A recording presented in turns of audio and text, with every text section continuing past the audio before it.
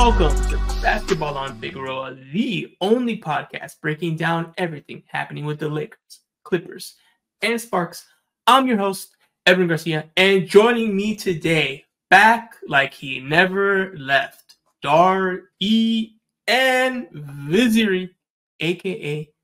Dime Dropper. Dime, we took an episode off. You weren't feeling well? How you doing now, man? Doing well. Unfortunate that we were unable to record last week. Didn't miss too much though. Lakers were doing well. Clippers, I don't even remember what games that covers, but yeah, I'm pretty sure I got most of them on the channel if I went to the game or something like that. But I'm feeling well. Yourself? Good, man. I mean, I'm living off the Lakers Bucks. You know, I don't fear the deer, Dime. That's what I know. I do not fear the deer because your favorite coach of all time pulled a master class. You know, the one thing I don't know about Doc's greatness, but I know one thing he's really, really good at is blowing fourth quarter leads. And oh boy, did he give us a detailed basketball breakdown of that. But we're going to get into more of that later. And we're going to get into the games later. But I'm going to have to go a little off menu. A little peek behind the curtain. Dime was like, hey, how are we doing the script? You know, what's going on? So, you know, we talked a little bit, chopped it up for a few seconds there on what this episode is going to look like. I didn't tell him. Forget all that. I have to hear, and at first I got to apologize because my uncle was just out of his pocket. He saw Dime recording his recap vlog and all that outside of crypto.com arena. And he just, I don't know. Dime, explain what happened with my uncle there. He's not actually my uncle, but, you know, I'm guessing we have similar heritages there. Dime, what was going on with that guy just, like, berating you about the Clippers and number one and all this? And I didn't know you have to owe your apology as well. I didn't know your Spanish was that good. Break it down for me like a fraction. What was going on over there? Dude, I'm just standing in my normal post-game spot, just recording my post-game thoughts, which is my last video at the end of every vlog I post, is my thoughts after I interview fans. This season, I've been interviewing fans after the games. Right. And I just film my thoughts at the end. And I always post that to Twitter, but that's always the end of the vlog. I'm just doing it like normal. And then all of a sudden, this drunk guy comes and starts putting his hand on my back. And I'm like, okay, it's just another hammered individual trying to get on the video. So I'm like, this is going to make for comedy content, I was thinking. And it absolutely was. But then he just kept on going while I was trying to finish my piece. He just kept on going. And, dude, then he started getting a little touchy. And I was like, no me toques. And then I was like, I just knew it was making for gold content. So he definitely had a great moment. That was maybe the most iconic post-game interview of the season that we've had. So never a dull moment in Los Angeles. I always tell people that when the Lakers are down and stuff, they're like, oh, is it hard for you to report? I'm like, with the Lakers, it's never boring because even when we're down, it's a tire fire. We don't fail quietly, right? It's an epic collapse with like Carmelo and Russ and you know, players are calling other players vampires and the trade machine's going off and all the Laker haters are in droves. So I'm like, you know, I always say, you know, obviously I prefer everyone's winning and it's happy, but I'm like, it's never boring. I'll tell you that. It's never boring. And yeah, crypto.com arena is never boring when Dime's there. You know, my uncle Monday night feeling himself. It was hilarious. And yeah, the Spanish just really threw me off. I know you're a cultured individual, but when you were saying tranquilo, I'm like, yo, wait, hold on. I think that tongue sounds a little native there. I didn't realize it was not like rough Spanish. It was like pretty smooth. Like that wouldn't have shook me if, you know, someone I knew was talking like that. Like, oh, okay, fine. So I was like, okay, Dime. I didn't know you had it like that. I'm impressed. Well, because when I was young, my parents worked 6 days a week, so I had like a babysitter, you know, and she was from Guatemala, but she lived with us. She lived with us at the house 6 days a week. So till I was like 8 years old, and she moved to Houston. But it was basically like I was learning English, Spanish, and Farsi all at once as a kid. Wow. So I am essentially learning it just how kids that are raised by Latin mothers would learn. So the only tough part is it's a little choppier now, I'd say, because I'm not around Spanish speakers as much in terms of speaking Spanish with them. And that is terrible. I just don't want to lose it. So I've always contemplated like going to a Spanish speaking country for like a year and living there just to solidify it. But yeah, man, it's that's how it is. That's why I sound like that. Yeah, no, I was impressed. Maybe we got to do a few. Maybe during Spanish Heritage Month, we can try to do an episode all Spanish. Yeah, that'd be pretty lit. But no, yeah, I have a similar. We'll get into the basketball in just a moment. But I have a similar story. Obviously, for anyone looking on YouTube or whatever, you could probably tell I'm Hispanic. I'm actually, people mainly think I'm just Mexican, but I'm actually half. I'm Mexican, Puerto Rican. That's the whole makeup there.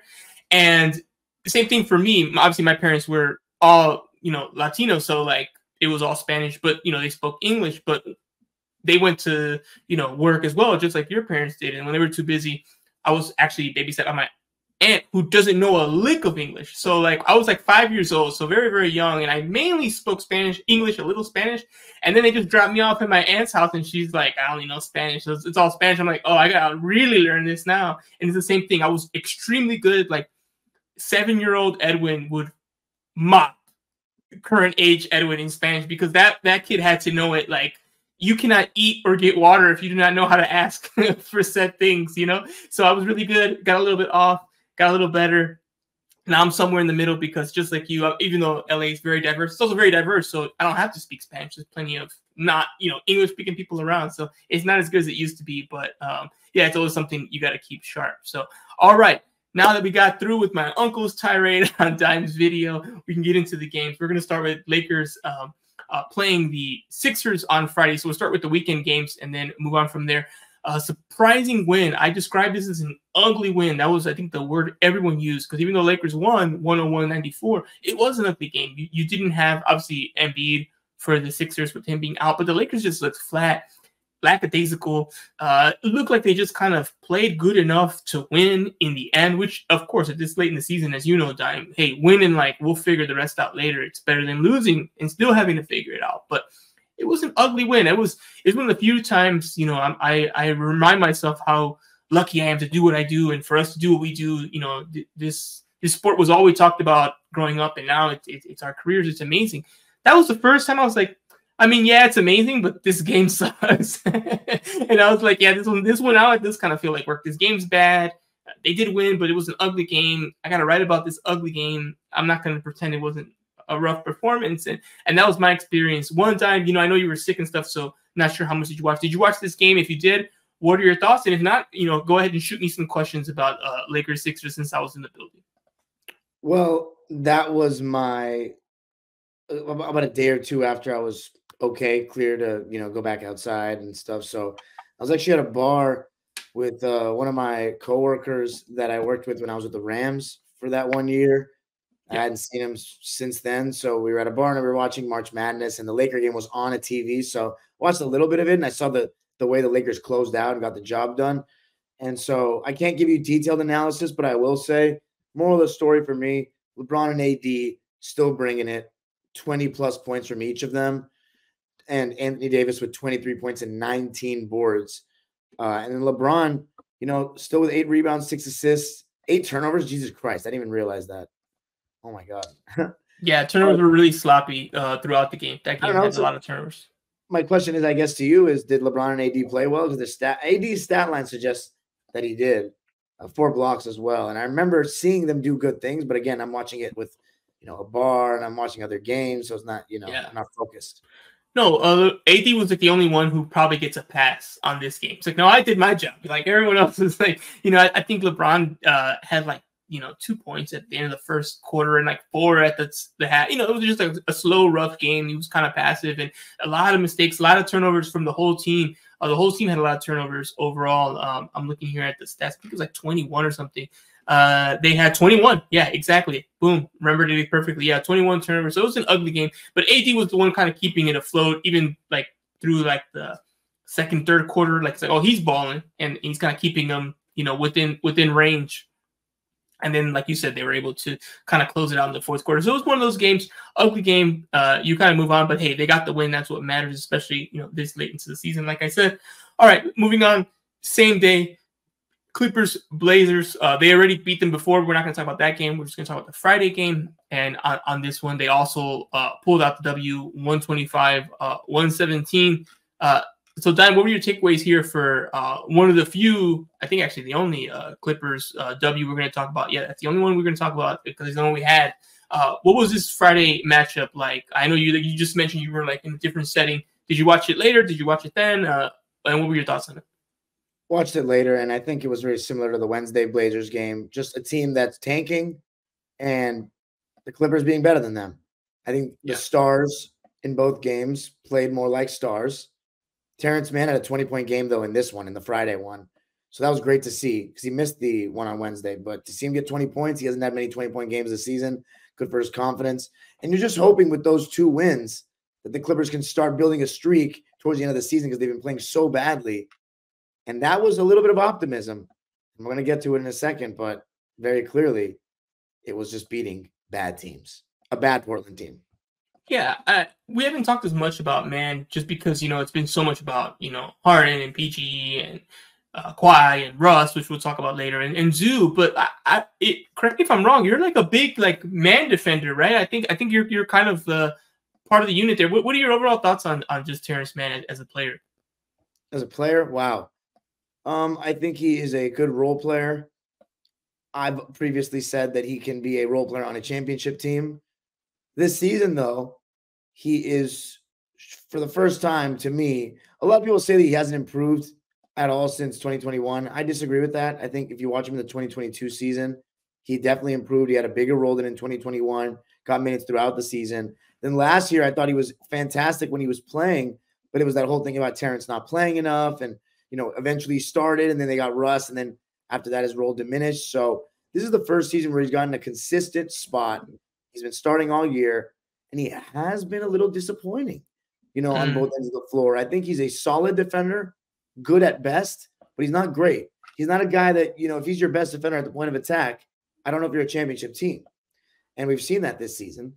And I think he's a solid shooter, but he is not a very confident shooter. And sometimes when he hesitates, when he gets open from 3, it can hurt the offense. It can hurt him, that hesitancy. But he's much better in a fast-paced game. I think his athleticism is hindered when you play slow the way we're playing. He's fantastic on the break. He's really strong getting to his right hand. I think he's good attacking closeouts. High IQ basketball player. Moves very well without the ball and cuts. And I think he's very well-rounded, a utility guy, like a Bruce Brown kind of. But we'll see how he does in the playoffs because this regular season he's been a little disappointing. His 3-point shot was struggling massively in the beginning of the season, and it's come back, in this calendar year of 2024. But Terrence did that, what he did in the playoffs. He's the curse breaker. He's the one that had that 39-point game against the Jazz in Game 6, was huge in Game 5, was big in Game 7 against the Mavs. He is the bigger the game, Terrence usually plays better. So we love him, and he's one of my favorite Clippers of all time, and he's my favorite player on the team now. And he cares so much, and that's what I love about him. You always are going to get top effort from Terrence. So let's see how this playoffs goes. And right now he's been whatever, but there's bigger problems than Terrence for sure. Yeah, 100%. Yeah, that makes a lot of sense to me. And that's kind of where I thought you were with him. But since we haven't talked as much about Terrence on the show, I figured let's kind of unpack that a little bit. All right. So again, winning against a team underperforming, but those are the wins you definitely have to pick up, especially now that we're in late March here. All right. Next game is Lakers against Pacers. This one, Lakers won 150-145. Absolute banger of a game, just explosive offensively, right? Like there's certain teams in the NBA when you play them, it's like boxing matches, right? Styles make fights, and then this one is like with the Pacers and the Hawks. Even though the Hawks aren't a good team this year, when you play them, you're gonna have to run. Like something about them, they just push the pace, and then you start pushing the pace, and next thing you know, you're just kind of like playing to their style. And the Pacers are like, the goats of that. They're leading the league in points, number 2 in offensive rating, number 2 in pace. They're going to make you go up and down and kind of run with them. And even though the Lakers were able to win that scoring bout, it was not pretty defensively. They weren't able to really stop them. It was 150-145, right? They did get the win, which is what matters most. And they were able to kind of, beat them at their own game, kind of matching blow for blow. And this was another big AD game, right? 36 points, 12 rebounds. He was incredible. 16-29, so he was being aggressive and shooting well with that aggression, well over 50% from the field. So he was, I think, one of the shining players, as was we had a good game from, I think it was Dinwiddie, if I'm not mistaken. Let me see here. Yeah, it is Yeah, weird. Dinwiddie had 26 because D'Lo was out. Right, he had a non-COVID illness. I don't know, maybe him and Dime were at the same bar or something. I don't know, drinking from the same cup or something happened there because he also had an illness, so he was out. And Dinwiddie stepped up, right, 26 points. I was talking to Dinwiddie along with the rest of the media about a week ago about his role, and not that he was dissatisfied, but he kind of mentioned that it's different for him because he's used to like, I'm the guy, or I'm going to be one of the high volume scorers on a team. And with the Lakers, that's not the case, right? It's LeBron, it's AD, even D'Lo's ahead of him. The pecking order. He's like back of the rotation fringe guy, so he's not going to get the same kind of opportunities he's used to getting. And he talked about adjusting to that. He's accepting that. He understands that's his role, but it's a different role than he's used to. So it's nice to see on a night like this where, hey, you're back to kind of what you're used to. Getting 25 plus minutes. You get to cook. You get to shoot. What are you going to do? And what did he do? He dropped 26 points in 35 minutes. So, he did his thing. So he showed anyone who's like skeptical that he can still do it. 8 for 11 from the field. That's incredible. 8 for 9 from the free throw line. And yeah, he took advantage of that opportunity. And those opportunities are going to come here and there.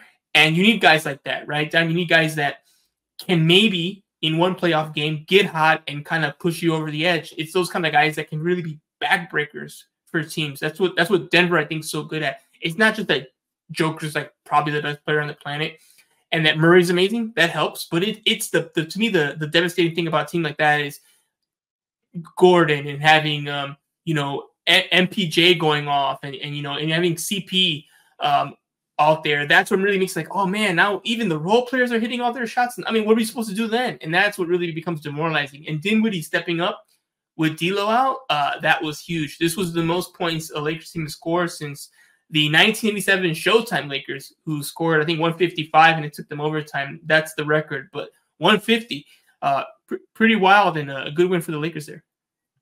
Yeah, this game against as you said, the Pacers are going to play. This game was super up and down, a lot of points, not a lot of defense being played. And I think the big thing that stands out is the Lakers getting the win without D'Lo, because I saw that before the game, they were saying that the Lakers were 0-5 this season without D'Angelo Russell. Spencer Dinwiddie, who's been a little bit of a disappointment so far, has that big game. Would you say his best game as a Laker thus far?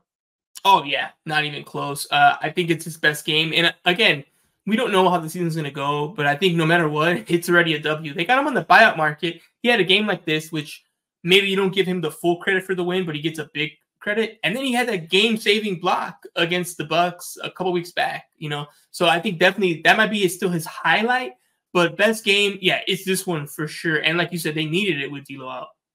Right. And I think you just got big contributions offensively from several guys. You got AD with 36. You got LeBron with 26 and 10 assists. You have Austin Reeves with 25, 11 of those coming from the foul line. Spencer Dinwiddie, 26. So 4 players with 20-plus points. Then you even get 14 points on 75% shooting from Taurean Prince off the bench. So offensively, he was humming 56% from the field and 48% from 3. And I really like the way LeBron was playing off the ball. I thought there were moments where he was coming off screens and looking to post up and cutting really nicely and being the screener and roller. And I really think when LeBron uses his off-ball abilities, even going back to when he was in his prime, it makes him that much more lethal to have that great of an athlete and good of a player in movement. So good stuff from LeBron. And a solid win for the Lakers to just keep kind of racking up these wins against these Eastern Conference teams. We didn't really talk about the Atlanta game, but that was just, against the team that doesn't really guard. They didn't shit the bed like the Clippers did. And they got the job done against them. And it's funny because the Clippers keep losing to the same team the Lakers keep beating nowadays. And no double L's in LA. You just beat the Clippers and lose to the Lakers, kind of like the old days. Yeah, it's been a lot of splits, and we'll get to another one. Actually, another one right now. We have the Clippers losing to the Sixers 121-107. This one surprised me, Dime, because, again, with the Sixers struggling, I figured they're going to get this. Like, they'll get this win. And then, as we kind of entered the fourth, I still kind of thought that the Clippers were going to take care of business. And then talk to me about what happened. Why was I wrong? What happened that changed this game from a Clippers W to a Sixers W? They started out the game hot. Tobias Harris was cooking us, and they were up 12 after 1. I was at this game, another one of those Sunday afternoon games. And we were starting to get going in that third quarter, only down by 5 points. But the fourth quarter, we just ran out of gas. And it feels like, again, the Clippers just look old. They look slow. They get beat down the court very frequently. And when their legs go offensively and they're not generating a lot of good shots, and it's not like we're not generating good shots a lot, but there are possessions where we're not generating great looks. And when you mix that with just generally going cold and losing your legs a bit, then teams get out in transition off our misses. And then you really see the age, the inability to get back. Also, just kind of a lack of intensity defensively in terms of like communication and just individual one-on-one defense. And the Clippers, they switch so much and they switch very softly. When guys just sometimes set little brush screens, don't even really make full contact, they'll switch on and off the ball. And I think we're starting to see a laziness defensively. James Harden actually was our best player in the first half. Second half, he went completely ghost. Mind you, this is against his former team. And defensively, he's starting to look like the James Harden that we all remember defensively. And you know what that means? Not very good. And then the funny part was Ty Lue waved the white flag because James Harden and Paul George lined up to start the fourth, did so poorly. He was like, you know what? We got a back-to-back. I'm not even going to put Kawhi Leonard back in the game. He and Zoo didn't re-enter the game. And we just took the L. Tyrese Maxey cooked us in the fourth. We could not guard. Our defense was just garbage. Again, just like against Atlanta. It was garbage. So you're starting to see a team that looks old, slow, and can't guard, that it peaked early. That's what you're starting to see. The 3 seed is out of question. And it's going to be the same story when we talk about the Indiana game in a second. Yeah, no, I was, again, I don't relish in the Clippers losses like I used to, mainly because, I've been more of a sympathizer doing the pod and meeting so many people. I'm like, yeah, they're actually not that bad. So, but I was like, I just don't see the first, being in line unless there is a run right here. And the opposites happen, right? There have been some drops here, and now that 1 seed at this point is out the window. It's more, in my opinion, we'll get to standing watch later about securing that 4. And there you still have a chance, I think, at being a contender because you get home court in that game. And then the 1 seed's a crapshoot because I don't even know who that's going to be. So that might be a good matchup. It might be a bad matchup. So, again, we'll get into the standings and what might happen or how they can change. But yeah, I was just like you. I was disappointed in the result. I didn't think that. I thought they would come with the appropriate energy. I'm just not sure. We'll get into some of Ty Lue's comments later about he kind of called out some things, which is interesting. I do like Ty Lue as a coach. I think he does a good job of kind of being calm in moments of panic. The Clippers, they don't get as dramatic as the Lakers, but they also add the drama themselves with the players they have and the personalities they have. And I think Ty Lue, one thing he does do really, really well is navigate that. When they're down in series, when things aren't going their way, he's able to kind of calm things down and say, hey, we're fine, we're going to be okay. And I'll get into some of his comments later on those things. But I was surprised that he did do that. That he said, you know what, let's bring it back. And I think he underestimated not the Sixers, but how much his team needs these wins right now, that it's kind of adding up. And he thought, oh, it's fine. We'll come with the appropriate energy the next game, and we'll talk about that one. And I think that's why he made the comments, I'm hinting at later that, hey, you guys aren't really ready. Like, okay, the schedule's lost or whatever, or we're waving the white flag. We're waving the white flag today, not tomorrow. Like, you need to bring it. And we haven't been seeing that. I'm curious to see if we'll see some changes in the lineups and the rotations. If you're right and they have tired old legs, well, then you have to find a way to pace that and have them ready for those clutch moments in the fourth. That's the whole point, right? That's one thing Golden State and Curry and Kerr are dealing with. He's trying to keep them ready for those moments, but those non-Curry minutes are awful and it ends up not mattering. So it's always a balancing act with older players, unless you have someone like LeBron James who's a freaking god and he just plays like 42 and it's like, he looks pretty good throughout the 42 like he did the other ones. But everyone else, it's something to navigate as these stars are getting older. Modern medicines allow them to go for longer, but sometimes they're not as effective. And then, it's hurting your team when they're such a big piece of the pie financially and are required for, these big runs. Yeah, I mean,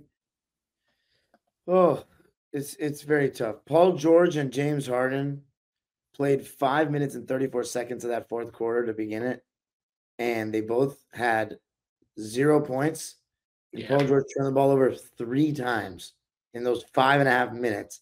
And they were both minus 14, and then that was it. They were done for the quarter, and they were done for the game. So those two, they're the again, the reason why we don't reach our potential. Kawhi can be better too, though. I don't want to give him a full pass. I'll talk about him a little bit more in the Pacers breakdown, but yeah, definitely poor.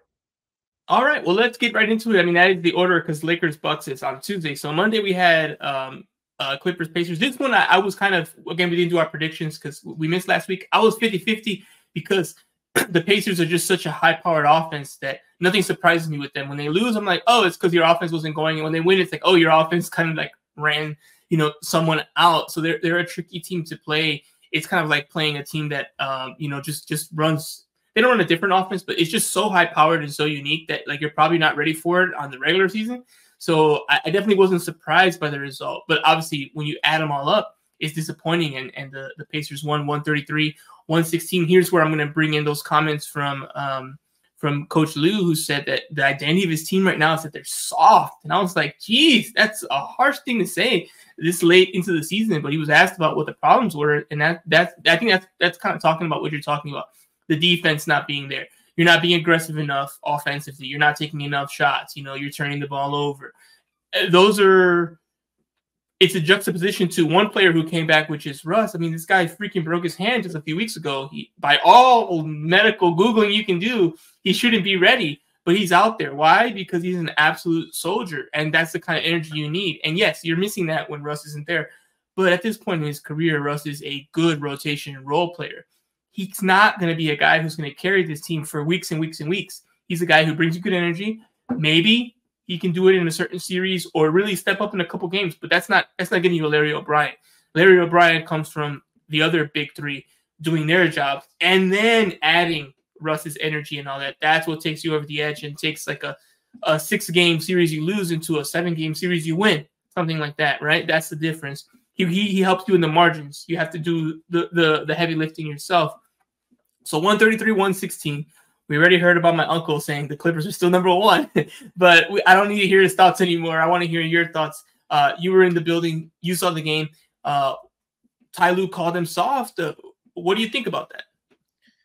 I think he's right. I think right now we're not playing with any fight. We're not really playing with much resistance defensively. We switch everything, though. Partially it's on him, though. He needs to take a little bit of accountability as well because his scheme is that we switch all these matchups. And some of these guys just can't guard one-on-one against certain players. Norman Powell, he tries his best. Can't put him on guys like Siakam. We do these kind of things very frequently. James Harden, we switch him onto everyone.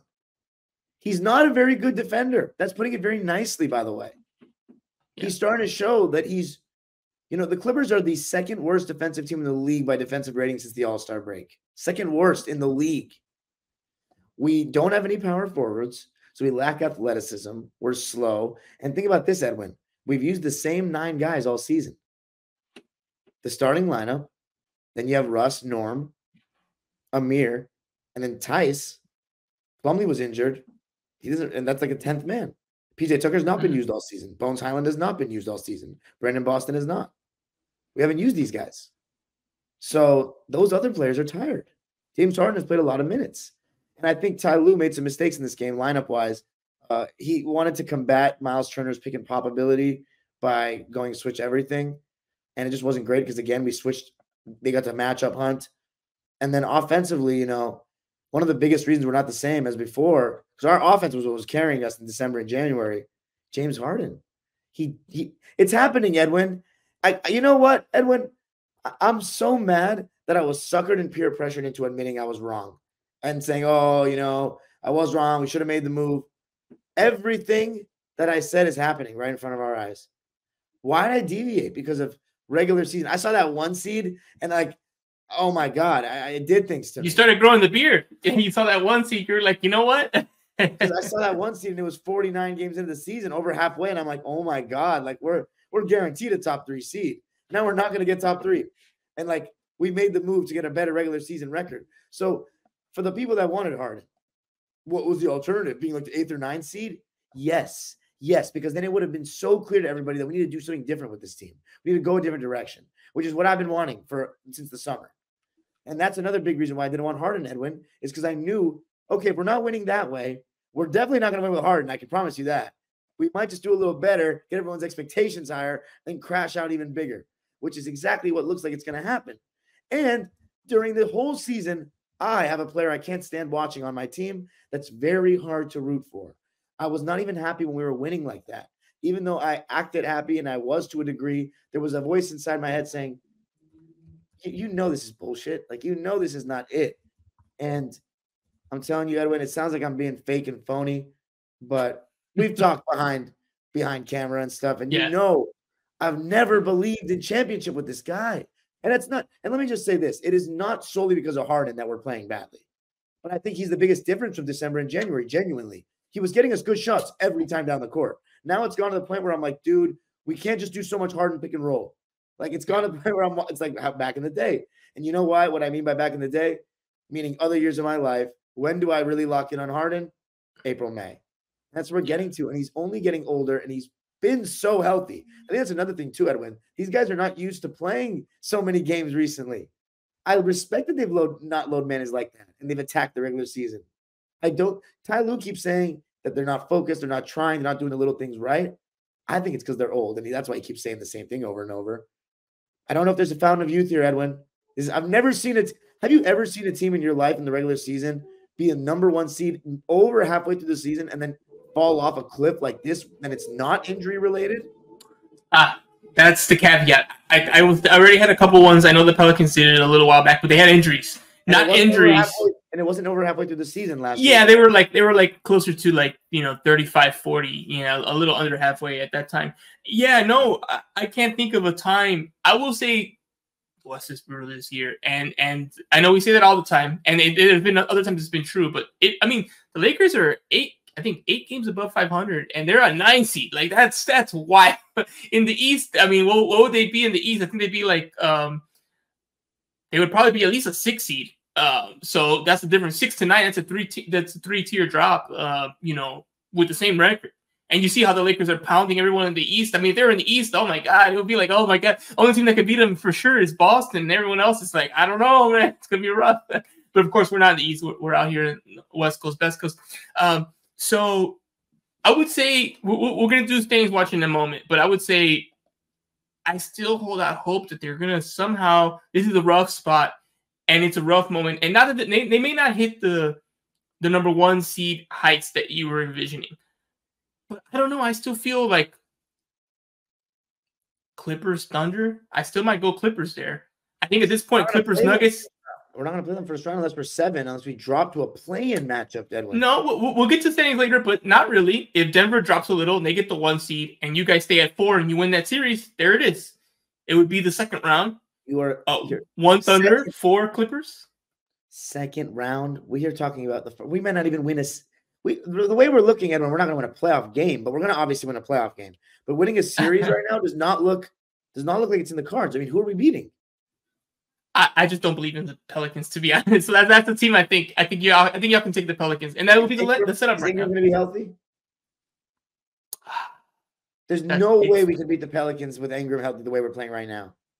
We have to have some kind of momentum because Kawhi, okay, let's say Kawhi turns up, because right now, Edwin, he's not. One thing I've noticed about Kawhi, and we got to really talk about this, is just the same way we got to talk about LeBron in the regular season now. The difference is LeBron's like 40 years old. That's the difference. Is I don't know if it's feasible with those two as your best players to get a top 3 seed anymore. And LeBron, I think they can be. I think they can be top number 2 or 3, but the #1 has to be incredible. And the problem with the Lakers is that AD is not a ball dominant player, so it's easier to get him out of an offense and slow him down. He got Player of the Week this past week, so he's been amazing and he's been great. But it's the same thing with if Kobe was old and Shaq was young, there'd be a lot of problems for that same reason. Because Shaq can dominate, but Kobe's just too old. You need to have a young ball handling guard / wing to kind of be able to facilitate there. It's the same reason why the Spurs dynasty worked so well. They kept bringing in young guards while Tim Duncan got older. If Tim Duncan was a guard, it'd be an issue. You have two guys that have been very good this year. Yeah, but like you said, the age and the amount of time. And I think you have a really good point about they haven't played this much. The mental toll and all that is also part of it. Oh, it's more games and they only get more important and it's ramping up. Honestly, they just need like a week off. I think they need a week off. They can't get to be like, you know what, step away from all this, reset, and let's gear up. But as you know, the NBA season doesn't go like that. So I would have to check the schedule to see if they can at least get like 3 days off at some point. Maybe avoiding the play-in is going to give them a little refresher heading into the first round. They definitely need a reset. And Ty Lue's going to have to navigate that. I think that's this most important thing. We've seen this Clippers team be very, very good. These are the same players that were very, very good. And it wasn't a fluke. It was weeks and weeks and months and months. He's got to find a way to channel that again and get them to that level, or else it's going to be more stuck in the mud. Everyone knows what time it is in the NBA. Everyone's bringing their best. No one's, going to take their foot off the gas here. So I don't know. We'll see. But yeah, it's not looking good. This was a bad week for them. And we'll have to see how things go moving forward when we look at the standings watching upcoming games. So final game, we're going to talk about Lakers-Bucks. This was a banger. Lakers win double OT, 128-124. Absolutely ridiculous game. I mean, I'm still buzzing off of it. And it was like 3-4 hours ago. And I'm still like, oh my God, what an incredible game. And LeBron James missed it. Again, that ankle issue on the back-to-backs. Is it load managing? Is it him just saying, hey, I can't do all the back-to-backs like this? I don't know. We'll see. They also have another game tomorrow against the Grizzlies. So if he misses that one, that's definitely going to be something I'll be concerned about. I assume, I don't have information, but I assume he will play. But I'm not super confident either way. I'm like 60% he'll play. So we'll see how he's monitoring that pain in his ankle. But so he was out. So with him out, I assume, you know what, the Lakers aren't going to win this game. It's a scheduled loss, right? First game of a 6-game road trip. LeBron's out. You got Giannis and Dame and Chris Middleton and the great Doc Rivers, and they're at home. They're going to wax them. And I was right for the first 3 quarters. It was exactly how it was going to happen. And, little again, peek behind the curtain. I write the game recaps on the road for Silver Screen and Roll. So I was pretty much done, Dime. When the fourth quarter came, all I was waiting for is let me write down a little bit of what happened in the fourth quarter. Let me have the final stats for the key players at the top. And that's it. I have my headline. I got my pictures ready. I got my story. It's over. And boy, oh boy, the Lakers said, no. That's not how this works. And slowly, too, it wasn't like right away. Because they started the fourth quarter with no AD. I thought the same thing. Are they just going to wave the white flag and not even bring them back? And the Bucks scored 4 points right away. And they brought AD in. And I'm like, that's kind of weird because now it's like an 18-point lead. And you bring AD in with under 10 minutes to go. And slowly but surely, D'Lo hits a 3. Reeves hits a 3. AD's hitting 3s. He's blocking shots. And I'm like, oh, 8-2 run. 12-2 run. 16-4 run. I'm like, are they really going to do this? And I don't know when I started to believe, but at a certain point, I had to start rewriting all my stuff. So I'm like, okay, the story's not they got waxed. The story's at least going to be they came back and they lost, or they came back and won, and then it just kept going. We're going to get into all the details. We had a 2020 game from AZ. He was phenomenal. With all the blocks he had a big block in overtime to secure the tie on Dame. Dame drove to the basket again. He just loves getting stuffed by the Lakers. Reeves got him a couple times. AD got him a couple times. AD ended up today passing Kevin McHale for 30th on the all-time blocks list. He is still not a defensive player of the year for some reason, although he literally made game-saving plays defensively tonight. So I don't know. Do with that information what you will. Show me Gobert's VORP or something. I don't know. But he was amazing. He was sensational. And Austin Reeves, we've talked about him being high. We've talked about him being low. He's got to step up. Boy, oh boy, he stepped up. He had a triple-double. He almost had the game winner in regulation, but he missed, and he hit big buckets later. Dinwiddie was amazing. In the third quarter, when the Lakers were down by like 18, D'Lo hit 3 threes, and he brought it back down to 8 points, and, the Bucks rallied back. But those little runs, I think, kind of helped keep the team alive. And Spencer Dinwiddie, not a great game, but he hit a big 3 late that was really, really huge. And I didn't hear any Darvin Ham slander tonight, Dime. Everyone, they weren't really praising him, but they were leaving him alone because they were like, he pushed all the right buttons. He put Spencer in, despite the fact that D'Lo was still back, kind of rewarded him, went with like 4 guards basically, because he had D'Lo, Dinwiddie, Reeves, and then he had, I think he started Reeves. We had 3 guards, and then he had Rui, and then AD starting there. I wrote an article for Silver Screen and Roll about like that's probably the lineup they'll use when they don't have LeBron James minutes happening. And it was a whole game of that. So I was like, oh yeah, of course they went with that lineup, which I thought would be pretty good. And it was just incredible, and just an incredible game. I didn't think they were going to win it. And then once they got into overtime, I'm like, they have to figure this out because AD ended up, I think, knocking elbows with Middleton. He was limping around. He still was able to play the 52 minutes. I think it's the most minutes by a Lakers since Kobe Bryant. So whenever you're doing stuff like that, you're doing something right. So just incredible game from AD. Again, we've talked about it before. He is now the main guy on this team. He's now the best player. He's now the MVP. Dime, what were your thoughts about this just ridiculous game by the Lakers against the Bucks? Austin Reeves competed like crazy in this game. And I think when I turned on the game in the second half, I watched the whole second half. I missed the entire first half. So I watched the whole second half. And this guy, Reeves, he was getting offensive rebounds, kicking it out to D'Lo for threes. And that showed me how hard he was fighting and also defensively. Ever since that game where he kind of locked up SGA, he's been defending much better one-on-one. Yeah. Getting physical, putting a hand up, really contesting. His body language on defense is really good. He was finding guys for open shots in the pick and roll all game long. And Anthony Davis, I thought when we talk about competing hard, at one point of this game, he was 7 for 22. You go on Twitter, you were seeing all the Giannis owns AD. Why was this ever a debate? All that. And then as the game went on, you saw AD start to defend Giannis really well. And then the Bucks started going more Dame Giannis pick and roll with Giannis as the roller instead of throwing it to Giannis, because when AD was guarding him, he did a good job. When someone else was guarding him, Lakers were double teaming. And guys like Malik Beasley were open. He was bricking. And I think that was kind of poetic as a Laker fan because Malik Beasley's been playing really well for the Bucks, didn't shoot well for the Lakers, missed a ton of big shots in this game. And then Dame. Seems like all the big losses that the Bucks have, the common theme is that he's bricking. I mean, he had plenty of chances to kind of put the Lakers away, shot 9 for 29. I think one thing that was huge, if you're a Laker fan looking at this game, is throughout the game, even though the Lakers were down, their defensive effort didn't really wane like that. They stayed competing. And a Milwaukee Bucks team whose offense has always been a little iffy in the Giannis era, you knew there was a chance if they start missing shots, if the right guys get hot, Lakers can get back in it. AD was, the thing about AD is, though, Edwin, it's the same thing as last year where he's aggressive. If he's aggressive, he's catching the ball close to the basket. He can be dominant.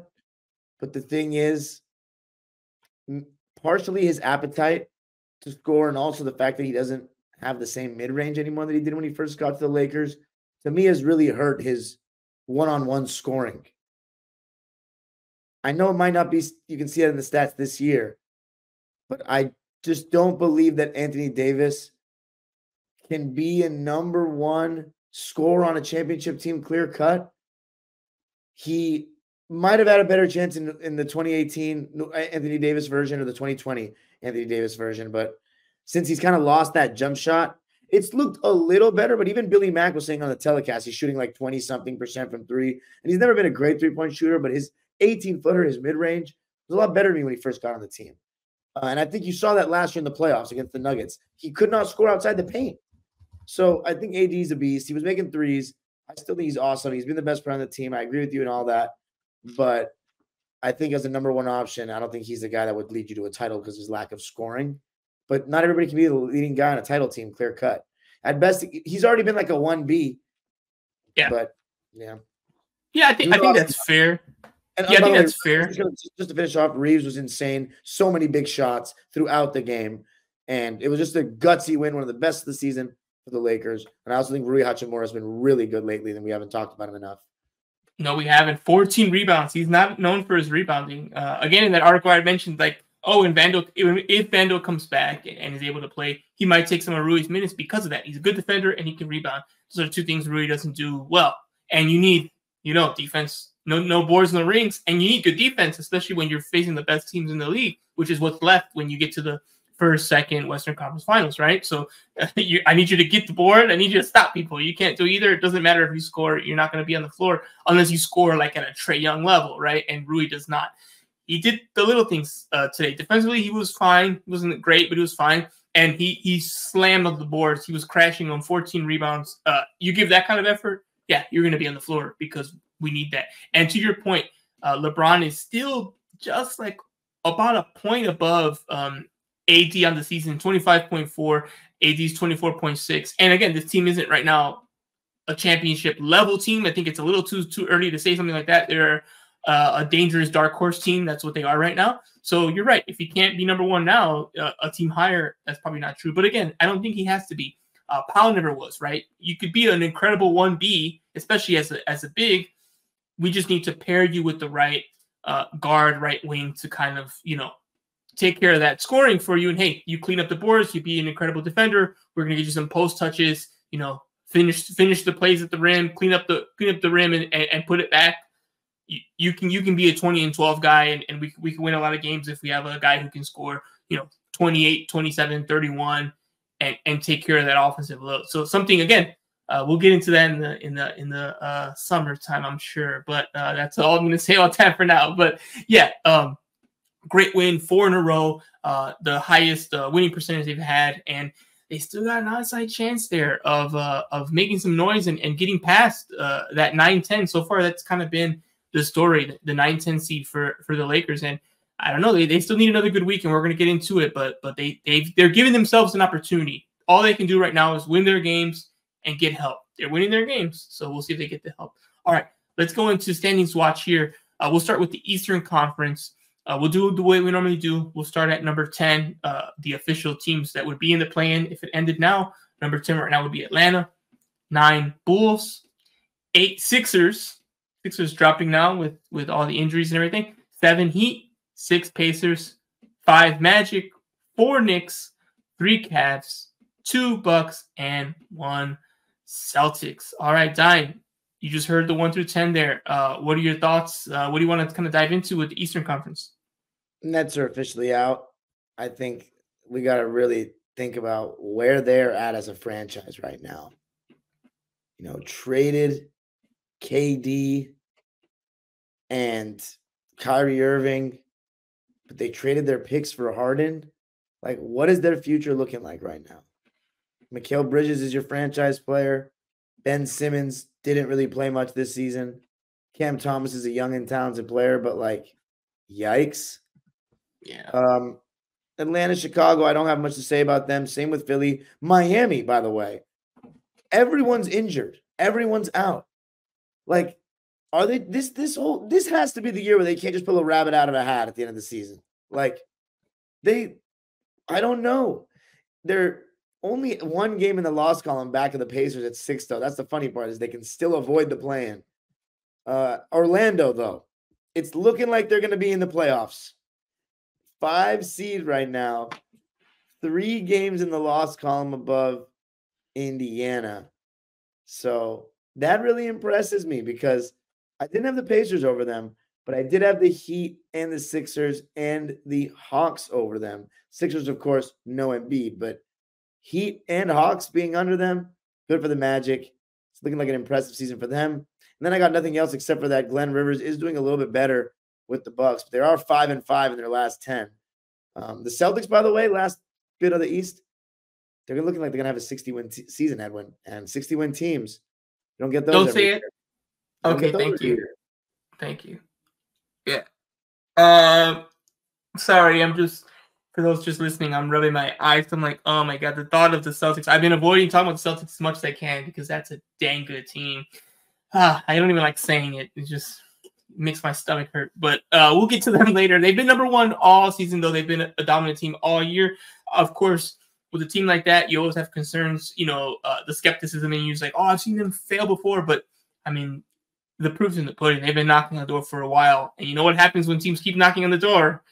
Eventually the door breaks down, or they just implode and they trade away their talent. They're not at that point, so they're going to have a really great chance this year. We'll see what happens. In terms of the East, main thing I want to talk about is kind of that fringe play-in, like that 5 through 7. I think it's not solidified. I think the top 4 it's super close.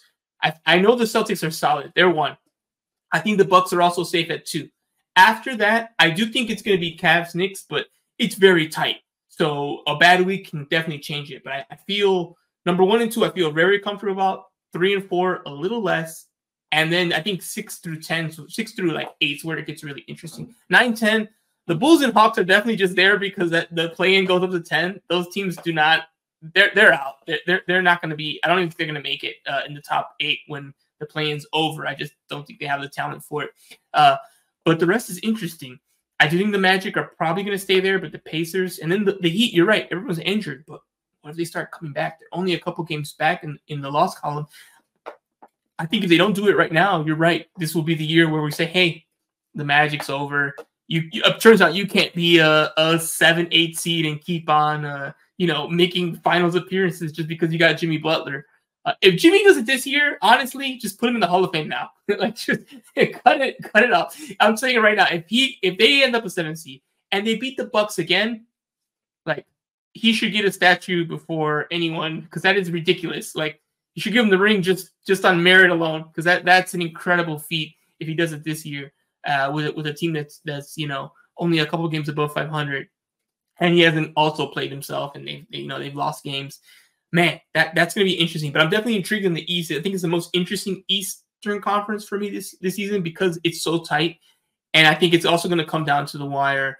The cream of the crop's clearly Celtics Bucks, but I think you're going to see some really fun, interesting battles there.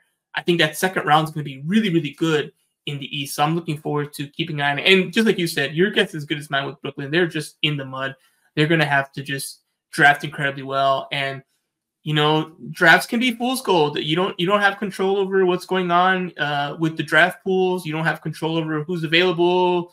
The ping pongs cannot go your way. And then you can get it wrong. I just think, it's tough when I don't think it's a wise move for a franchise to say, oh, we got like 7 or 8 draft picks. I just don't think it works that way. You want a couple, but more importantly, you need to build a good roster, and they haven't done that. So that's where they're at. All right, let's go to the West. I have a question, Dime. We've pretty much been consistent on we're staying with the 10. These are the 10 for the first time ever in like a month.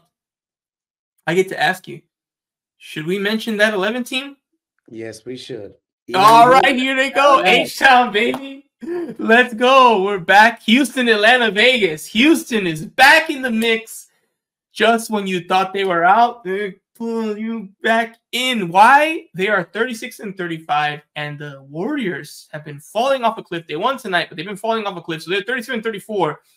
So it's just the game difference there. And with us having about a dozen games left, the game can be made up. So they're back in the mix. We thought they were dead in the water, but shout out to the Rockets, man. They've been playing some really good basketball. I didn't think it was going to matter, but then after the previous Warriors loss, I'm like, okay, I think at this point we have to respect that they're in the mix, and they're in the mix, man. They're playing good basketball. They got a young team.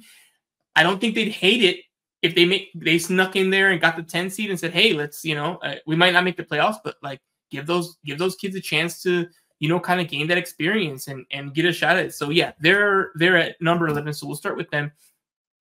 Moving on from the Rockets at 11, we have the Warriors now at 10, 2.5 game deficit from the Lakers. So it's looking tough for them to climb. But at this point, they also got to worry about getting kicked out with the Rockets nipping at their heels. All right, 9, we have the Lakers. 8, we have the Suns. And at 7, we have the Sacramento Kings. Now, that's the play-in picture. This is what it looks like right now. If it's over, these teams are guaranteed a spot in the playoffs. You have number 6, the Dallas Mavericks. 5, the Pelicans. 4, your LA Clippers. 3, Minnesota Timberwolves. 2, Oklahoma City Thunder. And number 1, we have the Denver Nuggets. All right, Dime, up to you. Where do you want to start? Houston is on a 9-game winning streak. That's impressive. The hottest team in the NBA. I think the Warriors will still make it, but they're clinging on for dear life, and they better sharpen up. As far as the Warriors, I think Steph Curry this whole season, he has looked old closing games in the sense that he's kind of run out of legs offensively, and teams have attacked him more defensively. And it's not like in 2022 when he was standing up to the task and not being taken advantage of. He's been taken advantage of like the 2015, 2016, that era. And I think he's still one of the best players in the NBA, but he's kind of declined since 2022, which is normal at his age. Right. I think he's like in the stage that Kobe was in like 2011 and 12 type of thing. Yeah. So that's what I have to say about Steph. Lakers playing really good ball. 4 straight wins, 7-3 in the last 10. But the West, yeah, it's very competitive. Phoenix, I've heard they haven't been playing well. Their center play has been suspect all year long. I'm going to start keeping my eye on them a little bit more as the season closes down because they've only got 10 games left. Sacramento is about where I'd expect them to be. Dallas is getting dangerous. 5 straight wins, and they're 9-1 in their last 10. Luka and Kyrie starting to really click at the right time. I don't know how good of a team they're going to be defensively, because I think that's going to indicate how far they go. But offensively, you know where the ball's going, and yet it's still going to be so hard to stop those two. Yeah. As far as New Orleans, they're on our heels. The Brandon Ingram injury is very unfortunate. The Clippers are playing some of the worst basketball of any team involved in postseason conversations right now. It's the simple truth. They got to pick it up. Kawhi Leonard, by the way, Edwin, just hasn't had enough 30-point games for me. He doesn't have a big, hungry enough scoring appetite in the regular season for me. He plays in the flow of the game. He doesn't get to the basket enough because he's not very quick and he's been through a lot of injuries. And he doesn't I counted today. He's only shot 20-plus times 9 times this season. And he's played 66 games. I bet you LeBron, at his old age, and he's not known to be a scorer, even though he's the all-time leading scorer ever, has shot 20-plus times more than 10 times. Yeah, for sure. I don't even have to look it up. There's no way he's not in double digits in 20 field goal attempts for sure. So, absolutely. And then the top 3 is getting solidified. Denver, OKC, and Minnesota. We knew about Denver, but I just want to give a shout-out to OKC and Minnesota. I don't know if anyone really had them top 3 in the West. Nobody I knew did, at least. So shout out to them. They've proven everyone wrong, and it's been one of the more shocking ascendances in recent memory. Yeah, no, I think that's fair, especially for OKC. I think there were some people who thought, the Gobert lovers and Cat, they're like, they're so big, they're so talented, and that's kind of panned out. The OKC, I don't think anyone saw a jump like this, so I'll definitely say that one for sure is one of those ones. For me, the things I want to talk about mainly is, the play-in is starting to get solidified a little bit. It looks like 11, Houston's sneaking in, so they have like another week. If they can just, it's a lot to ask when you already won 9 straight. Can you go to like 12, 13? But if they can, I'm not a believer the Warriors are going to hang on 100%. If I had to bet, I would say they will, just because I'll trust the talent, and they still have a 1-game edge, so they have a little bit of an advantage. But man, it's getting scary out there. It's getting scary. And yeah, they're the opposite. They're not looking good, so they have to worry about fighting for dear life here on that number 10 spot. So that's definitely a concern. And yeah, I think the top 6 is probably solid now. I think, like you said, the Mavs are just on a heater. I think it's going to continue. Maybe the Kings can sneak in there, but I think it's going to be those 6. The top 3 are definitely secure. I think even if the Clippers have a bad week, they're not going to jump down to the play-ins, area. I don't think that's going to happen. And same with the Pelicans. And I believe the Mavs will also. They still have to hold the fort down. It's just too tight to call it yet. But I think those will be your 6. So then the question is just, where does the rest of the 7 through 10 go? I think this will be the week that the Lakers either get really close to the Suns, or it'll just become a factor that they're just a little too far behind and they keep, the 9th spot. And I really want them to at least get to 8 because one, that means you don't have to go through 2 elimination games. That's an advantage. Even though 9 would be the home court, you'd rather be at 8. And also, they can jump up to 7 maybe if they win that game, right? And we don't know what the standings are going to look like, but not that you'll jockey for position, but you can definitely look at it and say, okay, we have 2 options. At least we have 2 different options. Maybe we can think about it a little, although, of course, you just want to win games. But it gives you just a little more freedom. Also, maybe being 7 is better, right? Compared to 9-10, that means you're going to have to win that 9 game, then go on the road and beat a desperate team, trying not to get eliminated from the playoffs, losing to a lower seed. It's just hard to do. We've seen it happen. It happened to the Warriors, actually, when they played the Lakers, where they lost to the Grizzlies and got kicked out. But it's tough to do. So you don't want to make things harder for yourself. It's already hard. So get the highest seed you can. For the Lakers right now, that the goal there is 8. Then you think about 7. Then you think about 6. But it's got to be one step at a time. Thankfully, the Warriors are falling apart, so they've created some separation. But now they got to try and see if they can jump up there to 8. All right, so let's go ahead and take a look here at the upcoming games this week. We'll preview everything until up to Sunday, because we'll probably record on Monday. So next game, it's the next time you probably when you're listening to this, they'll be playing because they're early games here. We got the Clippers at the Sixers at 4 o'clock on ESPN, and we got the Lakers at Grizzlies at 5. Dimes, we have both teams playing virtually the same time, early East Coast games, East Coast times anyway. Yeah, I see the dead eyes there. So Clippers, Sixers, are they going to bounce back and win this one on the road, the Clippers? Nope. I don't think they're playing very well, and this is James Harden's return, so it's going to be so hostile. You know what? I'm going to say they get it done. Come on, they got to win some point. It's got to happen. So I'm going to go with the Clippers win just off of belief of like, you know what? He called them soft. They're going to step up, and it's going to be like, oh, there we go. Yeah. So I'm going to go with that one. All right. Now, next game we have Lakers Grizzlies. Tough one. I mean, the Lakers are – I'm not even going to – you know what? I'm not going to set the table. I'm just going to ask you, what happens? Lakers Grizzlies. I know they just got their lives kicked out of them in this game against Milwaukee, but I say LeBron gives it a go, leads a team to a victory over a Grizzlies team that doesn't really have much to play for except for the individual players trying to prove that they're NBA players at this point. Lakers get the dub, continue their hot play. But you know what? If I don't watch the game, they might lose because I've been watching. Again, every time I watch recently, the Lakers win games. I'm gonna need you to turn off the Clippers game and watch the Lakers Grizzlies here. Yeah, I'm nervous because of the circumstance. I haven't checked a good follow on Instagram is Mike Trudell, who's actually a great follow anywhere you are on social media, and he shares sometimes on his Instagram story. He'll be like, "Oh, we just got off the plane." I'm like, I'm scared if they're even off the plane at this point, because again, the double overtime game, a 5 o'clock start. You do the math; they're probably touching down in Memphis from Milwaukee at like 2 a.m, and then it's like 2 a.m. One guy's ankle made him miss a game. AD knocked knees today and played 50-something minutes. Like, ugh. And then the Grizzlies are young, hungry, like you said, at home. It's not – I'm like, if they had an extra day off, I would have no problem saying the Lakers going to win. I'm still going to pick them, but it would not surprise me at all if they lose because of the circumstance and the situation. But, hey, I mean, this late in the season, you got to suck it up and just figure it out. So I'm going with Lakers win as well. A little nervous. All right, Friday, more Lakers and Clippers games. We got the Clippers at Magic happening at 4 o'clock. I'm going to go with the Magic here. I just feel like the Magic are rolling. I think the Clippers will get the win against the Sixers, but lose against the Magic. Dime, do you have them extending the losing streak at this point? Or do you have the Clippers winning this one? Oh, yeah, they're going to lose. The Magic are too young and too athletic. Wow. My goodness. Okay, I'm writing it down. We got the L's are just stacking up. You have the opposite of a perfect week happening right now. It's like imperfect week.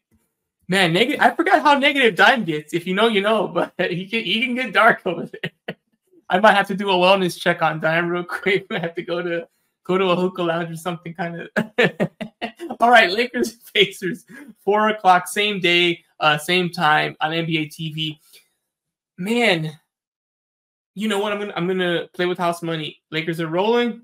They get an extra day off. I'm going to go with the Lakers win. But the Pacers, we know what juggernauts they are offensively. Dime, what do you think happens here? I'm going with Indiana. I think they're just going to have one of those games where they go off offensively and the Lakers just don't have the juice that night to get over the hump. But I think it'll be a good game. Yeah, I can see that 100%, especially if they win the Grizzlies game, playing the back-to-backs with like half their players like exhausted. I can definitely see them saying, hey, I mean, we're not gonna go on a 6-game Eastern Conference road trip and win everything. So that might be just the one that they finally lose at, but we'll see. All right. And then the final pair of games, we have those matinees happening on Sunday. We got Clippers at Hornets at 3 and Lakers at Nets at 3. So we'll start with Clippers Hornets. I'm going with a Clippers W. I mean, the Hornets are they're just kind of playing off the string here. I think the Clippers take care of business. Dime, who do you have winning? Clippers will win that one, and then the Lakers will beat the Nets too. Okay, so you got, and yeah, I agree with you. I think that the Nets are also just kind of playing things out. So I think the Lakers take care of business. So let me just get that down so we have those recorded. And we got W's on Sunday for the Lakers, and we're split on Clippers. Oh, no. You have the Clippers beating the Hornets, right? Yeah, okay, cool. Okay, got it. Okay, cool. So we have the clean sweep. The Sunday matinee clean sweep on the East Coast. That's going to be interesting. So we'll see what happens. All right, so it's getting good. It's getting interesting. It's getting exciting. This is March. We're getting to the crux of the season here. Really excited for it. So that's going to conclude this episode of Basketball on Figueroa. That is episode 22 of Basketball on Figueroa. Once again, I'm your host, Edwin Garcia. That was Darian Viziri, a.k.a. Dime Dropper. And we out. Shout out to UCLA women, by the way.